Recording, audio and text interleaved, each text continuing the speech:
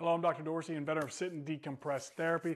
I'm going to show you the quickest, safest, and the best way to decrease your back pain and actually eliminate your back pain for good.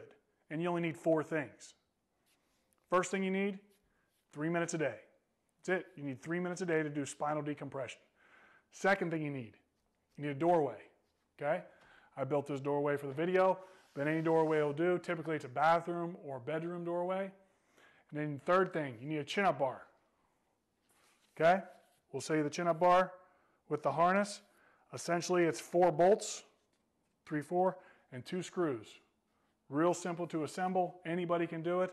If you can change a light bulb, you can assemble this. And then the fourth thing you need is my Sit and Decompress harness. Okay? Let me just show you how to set it up real quick, and then I'll show you the therapy.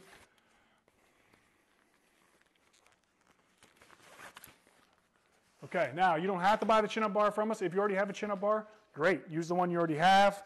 But this is the best setup. These straps and stuff are set up for this style and this chin-up bar. Okay? Now, the harness comes in 4 different sizes, small through extra large. And it's really easy to assemble and set up. The strap over here. You're going to feed it through the D-ring. It's hard to believe we've been selling this for, or I've been selling this for over 8 years now. We've made some minor changes just from, using it and from listening to you customers and patients. Okay, so once the D-rings are set up, the harness is ready to go. That's it. Now we're ready to step into it. When you wrap it around your chest, make sure it's snug, okay? Now you should be able to breathe, no problem, okay? You want nice and snug. And then the next step here is just to wrap this strap around. This strap is really just to secure the Velcro, okay? I see some people really cranking on it. Don't crank on it too hard. It's really just to, keep this Velcro from coming undone.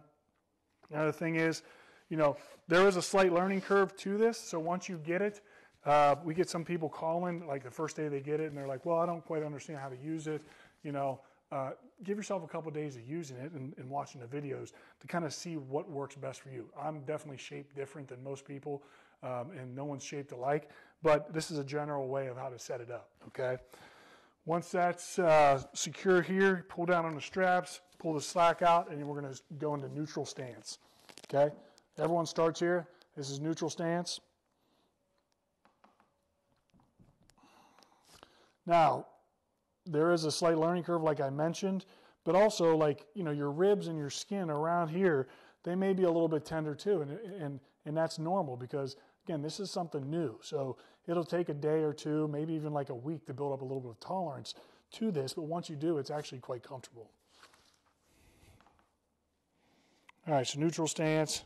Now we go into a half flexion stance. This is where we change from previous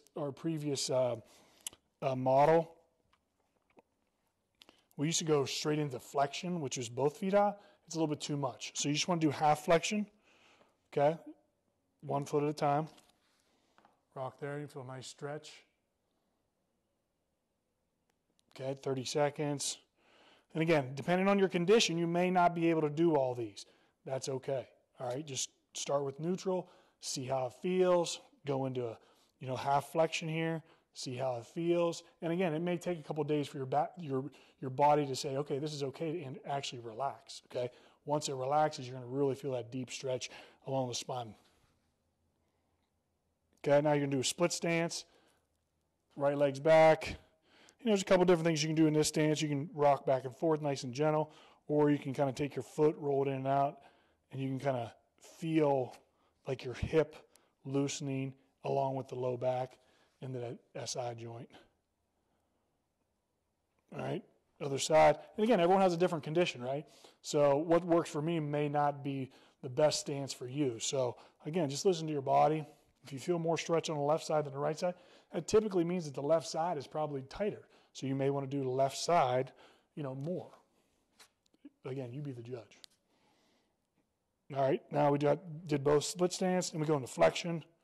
This is where you really feel the stretch. I mean, you feel stretch in all of them, but this is, you need a lot more here.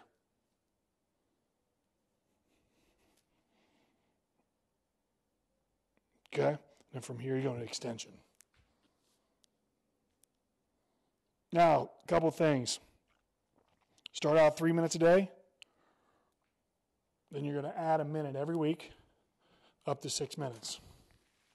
And when you get up, stand up nice and slow, okay? Because you're so stretched out, when you stand up, everything's coming back together, okay? You just want a nice, gentle coming back together.